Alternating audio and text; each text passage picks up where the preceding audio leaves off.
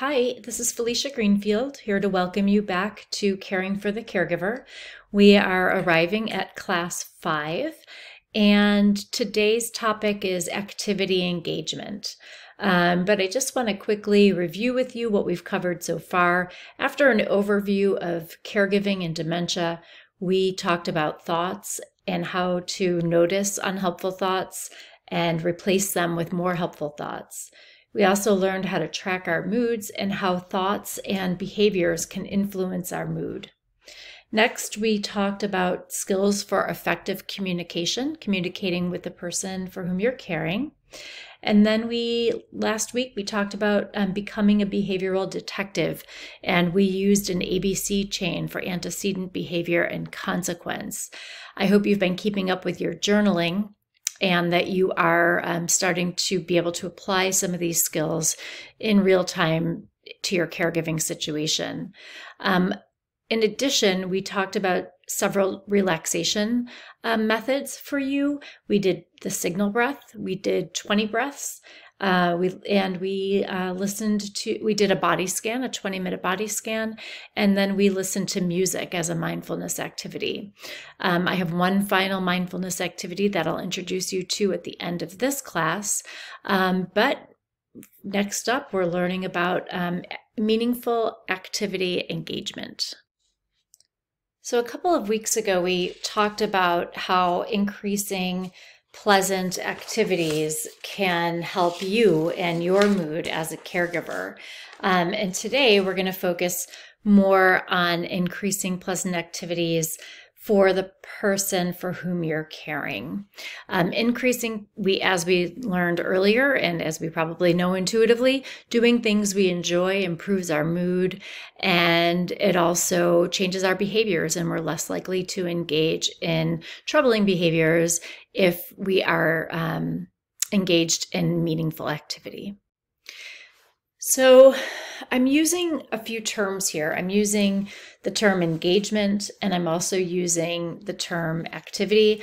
I want to add another word to this, which is meaningful. So I want us to really be focusing on meaningful activity engagement. And so first we're going to start off with engagement. Why is engagement so important?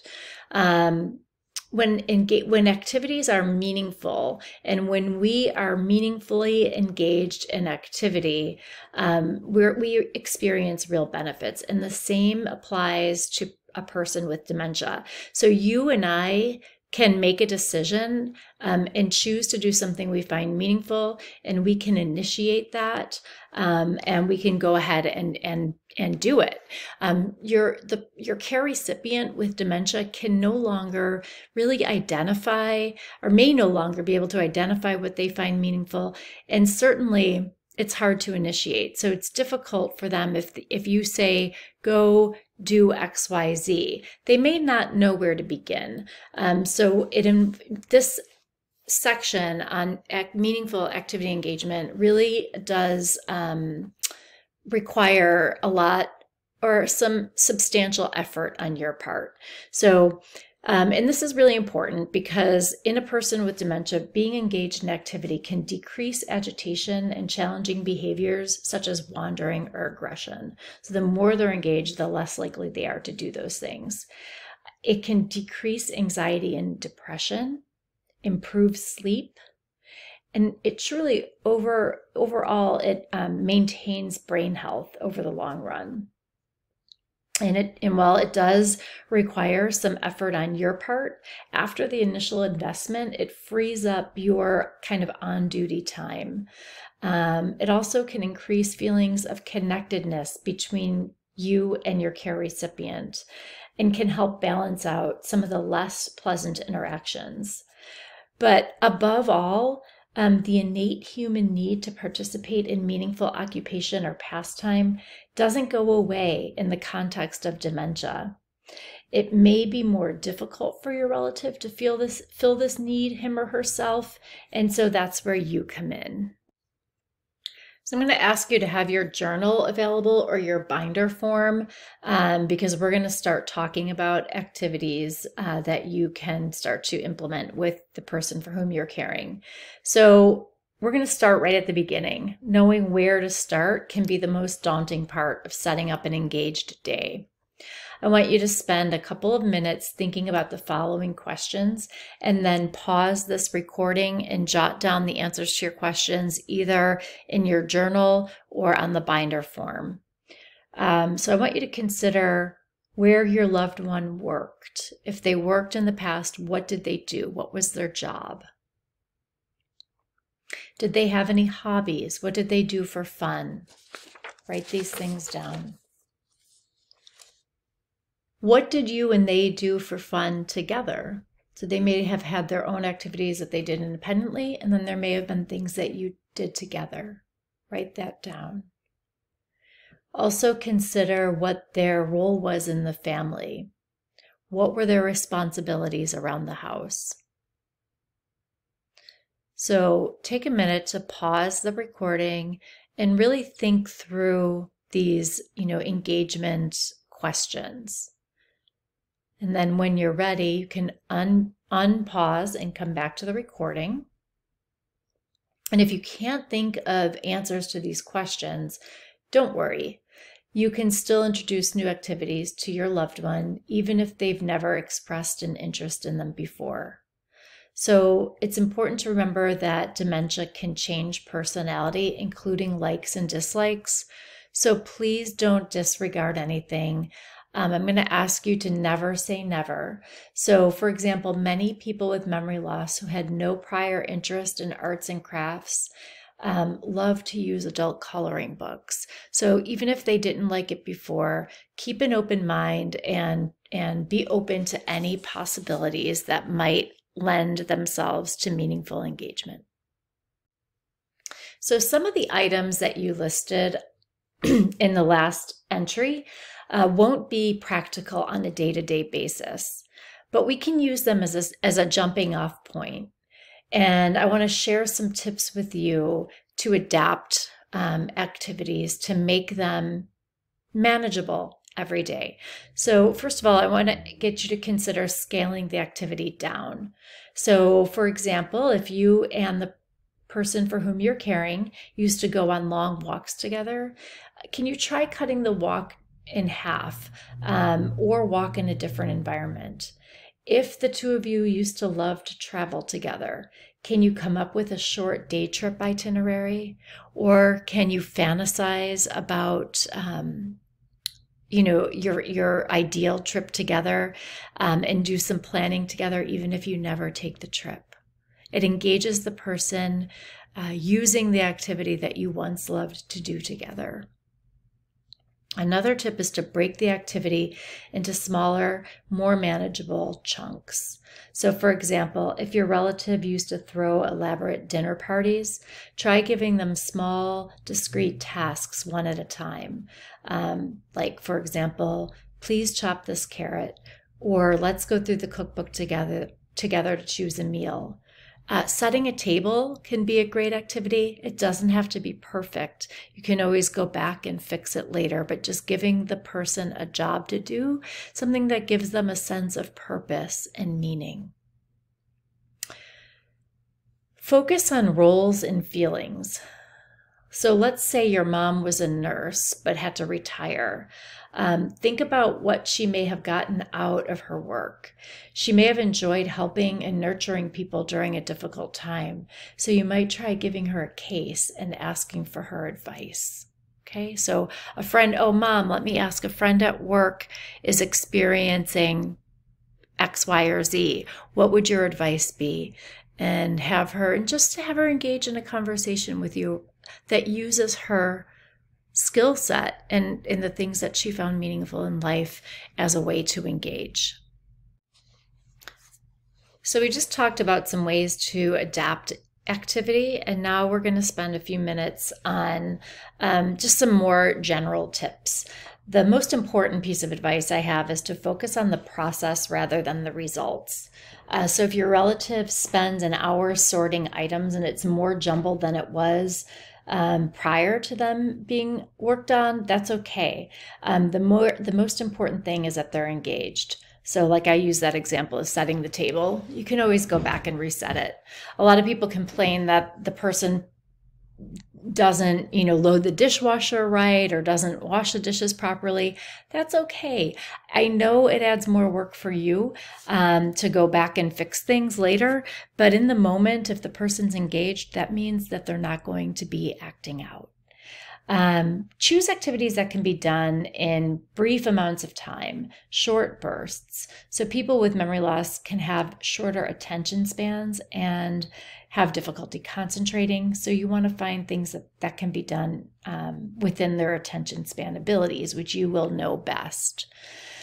Have a few activities available. So if your loved one tries one and is not into it, you can quickly move on to another one. Okay, so have maybe option A, B, and C at hand. Another suggestion is to have the materials set up in advance and keep the surrounding environment as distraction-free as possible.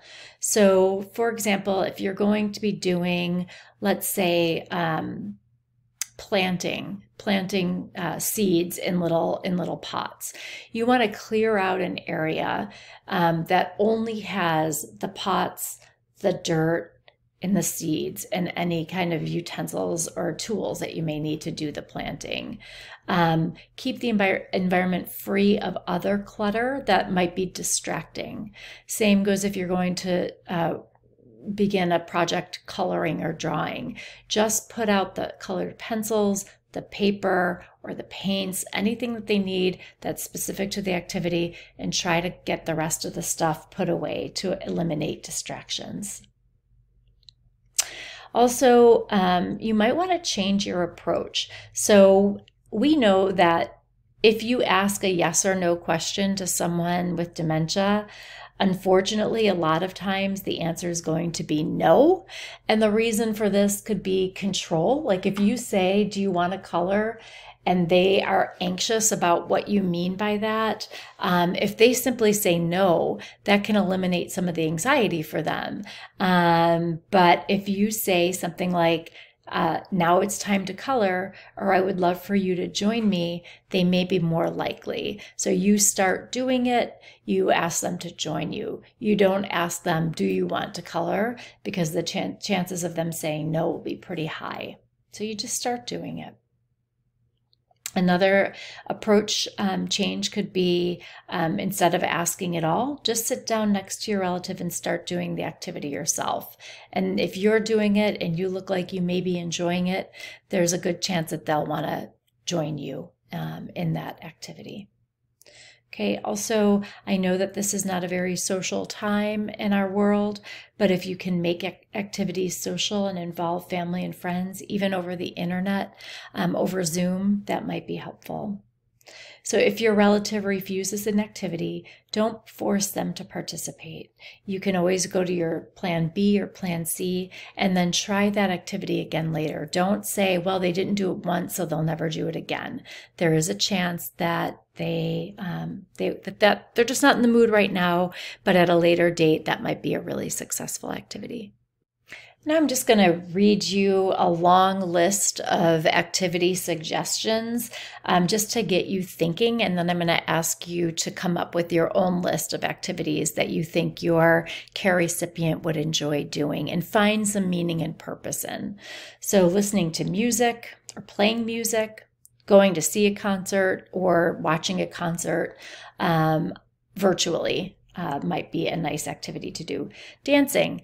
I can't tell you, especially during coronavirus, how many people I talk to are just putting on music in the house and dancing, even getting a little dressed up to make it fun. Go through old photo albums or family videos. Take down an oral history or simply share old family stories. Cook a simple meal together or bake cookies. Do a jigsaw puzzle or a word search if that's their thing. Listen to a book or short story on tape or a podcast. Read poetry. Paint, draw, or collage. Go for a nature walk. Do a relaxed exercise video such as chair yoga. Plant and tend to house or yard plants. Join a memory cafe in person or online. Right now, ours are all online.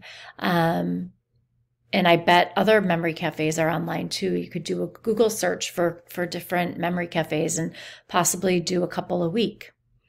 Spend time with pets or children if that feels safe right now. Sorting. So if you have someone who likes to rummage, one thing that you can do is have a box of tools, or take all the silverware and dump it into a box and then ask your person to sort the silverware. I worked with a woman whose husband loved to crush like I don't know, like soda bottles, like a 2-gallon or whatever, 2-liter plastic Coke bottle. He liked to he liked that sensation of squeezing an empty bottle. So that's another tactile thing. Folding laundry, washing dishes, looking at magazines, maybe even cutting pictures out of magazines for your next collage, and talk about the images that are interesting to the person that you're caring for. Okay, and then we have a rummage box. A rummage box is for those folks who love to go through drawers and empty everything out. You can get a box and fill it up with stuff that they like to touch or rummage or sort. And then when you're starting to see some anxiety or agitation, just pull the box out, have them go through the rummage box, and then you can clean it all up later, and they're not going through your drawers. It's a more contained and controlled way for those kind of rummaging impulses. Okay, I'd like you to pause the recording and jot down your ideas for activity engagement, either in your journal or on your binder form. There's room for 10. You can choose more. If any of the ideas that I shared with you are interesting, you can write them down or come up with your own. I want to share one more that I remember from a man who took this class in person many years ago.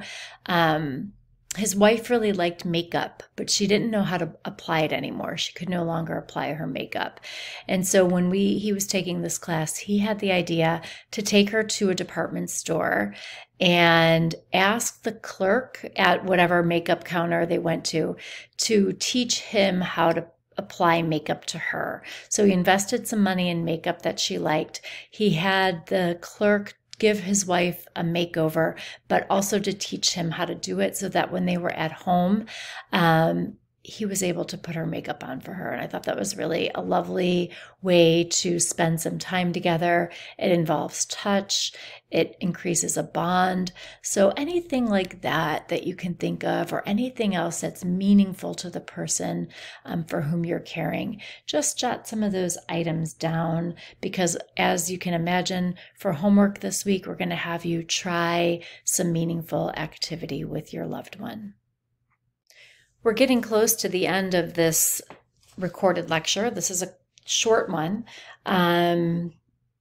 Before we get to the homework, I want to do another meditation with you.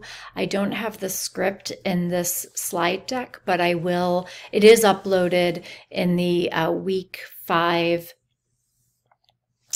folder on the website where you're downloading all of your materials, the script for this. So at this point, I'd just like you to listen to me guide you through this meditation that you might be able to do later by yourself. And this is a meditation that I'm particularly fond of, and I hope that you enjoy it as well. It's called a loving kindness meditation.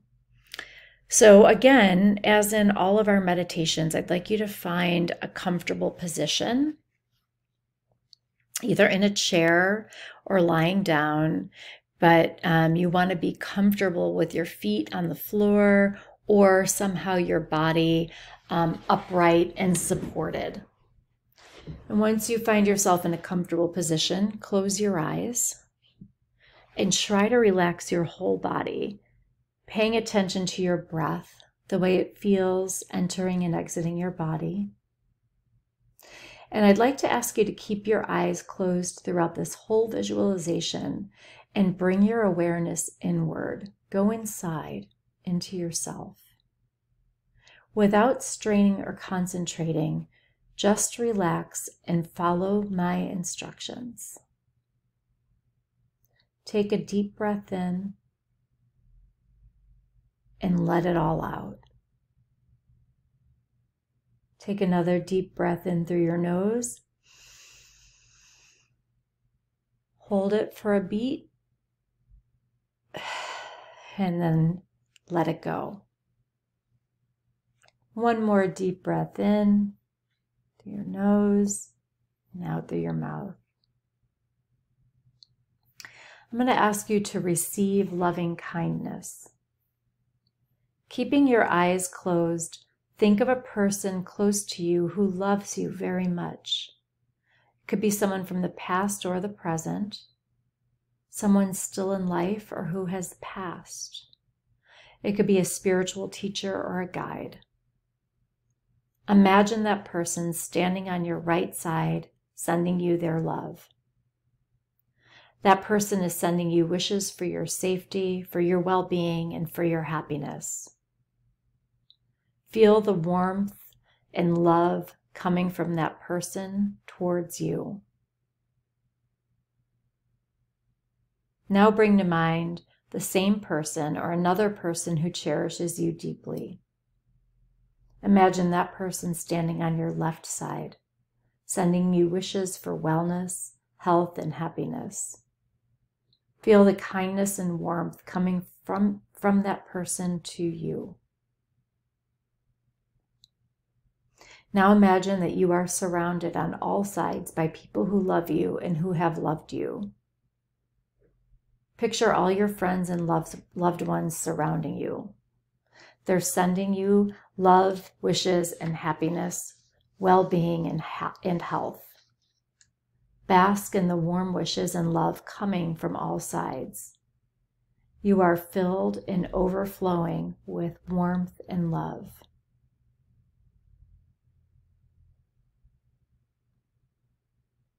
Now we're going to focus on sending loving kindness. Bring your awareness back to the person standing on your right side. Begin to send love that you feel back to that person. You and this person are similar. Just like you, this person wishes to be happy. Send all of your love and warm wishes to that person. In your mind, repeat the following phrases silently. May you live with ease.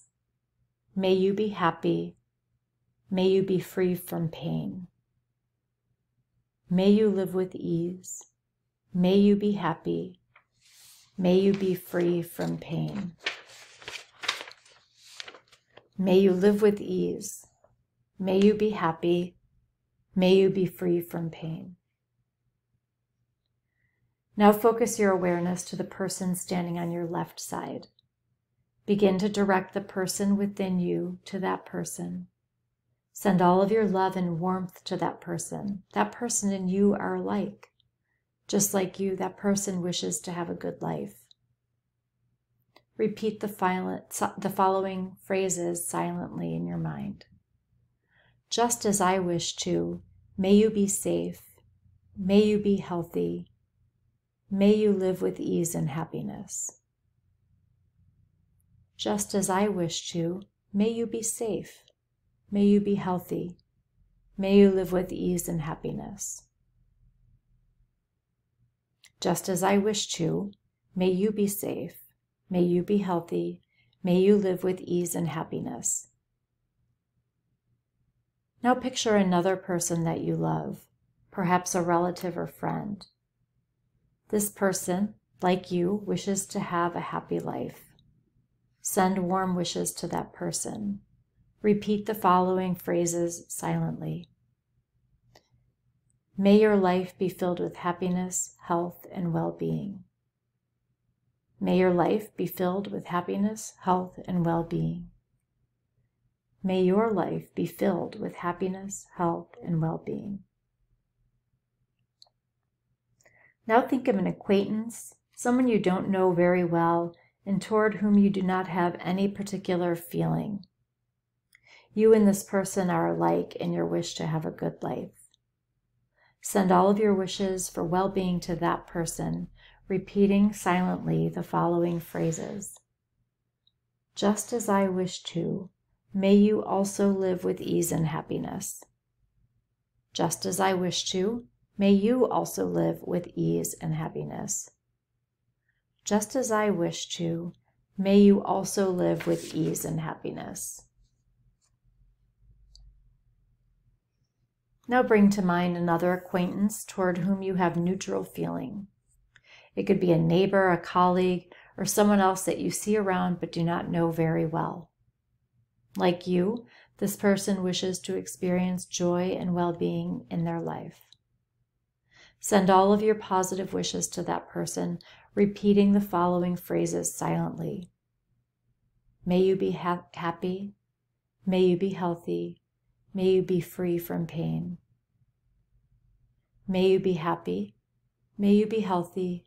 May you be free from pain. May you be happy.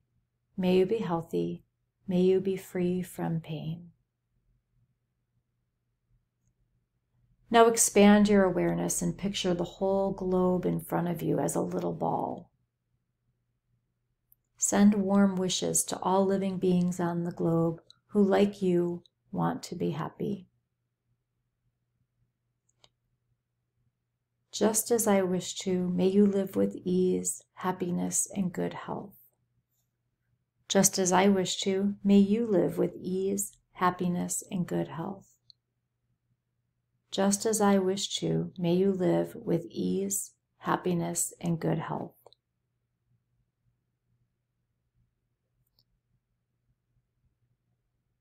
Take a deep breath in through your nose, and then let it out. Take another deep breath in, and let it go. And notice the state of your mind and how you feel after this meditation. When you're ready, you may open your eyes. If you choose to, you can reflect on this meditation in your journal. Just make an entry about how this meditation made you feel, and if this is a meditation that you would like to do again. Thank you for participating in the loving kindness meditation with me. Finally, on to our homework. So it just keeps building. If you are still doing mood trackers, I'd like to continue to ask you to do one a day. Practice your signal breath once a day, 20 breaths at least once a day. If you're still working on the thought records, I'd like you to do one more this week. I'd like to ask you to continue evaluating your ongoing communication. I'd like to ask you to continue managing behaviors in the way we talked about before, using the ABC chain and documenting those behavioral changes in your journal to see if you are making progress there. I'd like you to practice a 20-minute body scan, listen to music 3 times a week. Try engaging your loved one in meaningful activity at least twice this week. I'd like you to do more, but if it feels too daunting, at least twice, spend some time engaging in meaningful activity. And then finally, if you found the loving kindness meditation helpful, then there is a script. You can either listen to my recorded version that we just listened to, or there's a script on the website that you can download and read yourself. Again, with any questions about any of this content or downloading information from the website, feel free to email me at felicia.greenfield@upenn.edu. At Penn Medicine, let me start that over. felicia.greenfield@pennmedicine.upenn.edu. And again, I hope to see you at one of your office hours session this week. Thanks very much.